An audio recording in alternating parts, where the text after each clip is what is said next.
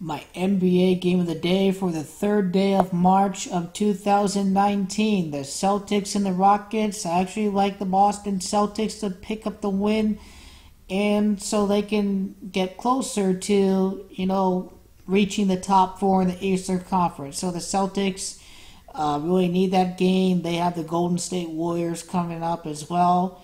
They're going to need that game. It is the Houston Rockets are going to lose their 26th game of the season to the Celtics, because it is Celtics in gematria that equals 26. Now the Houston Rockets 4-game winning streak is going to end, and they would win 4 of their last 5 games. In gematria, it is the Celtics that equals 41.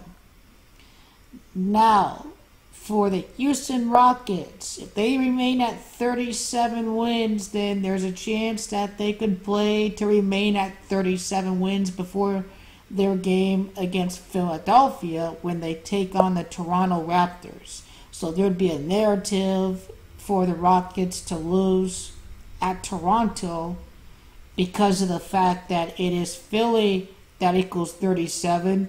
So that's why they have to enter the Toronto game with 37 wins when we're talking about Houston.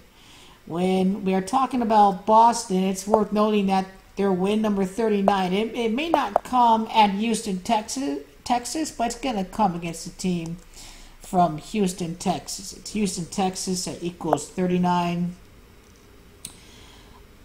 Their 25th win at home for the Celtics. I think it's the Rockets that play at Toyota Center.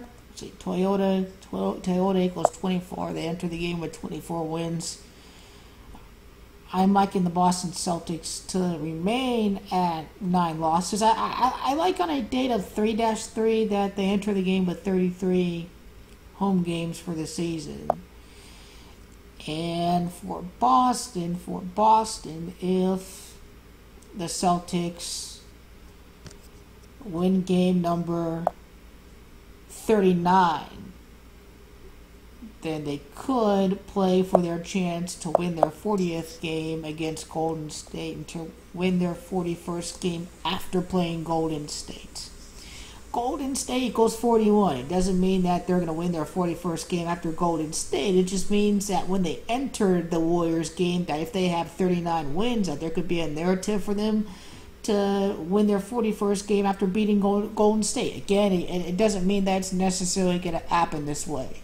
So I would take the Boston Celtics at home against the Houston Rockets on March the 3rd of 2019. Date numerology of 25. Both teams have 25 losses. March the 3rd of 2019 adds up to 25, and it's going to be the Celtics that are going to remain at 25 losses, in my opinion.